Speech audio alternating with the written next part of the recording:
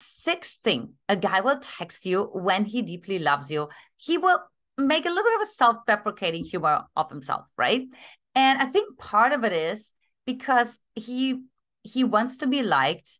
He doesn't want to come off as like, show off, or he doesn't want to come off as arrogant. He wants to come off as relatable, right? He wants to say, you know what, like, talk to me, connect with me, trust me, right? And why does he want that?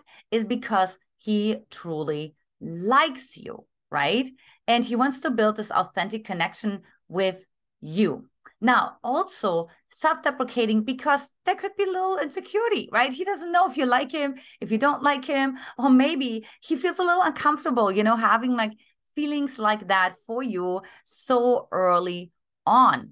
So if he texts you that, that's a really good sign.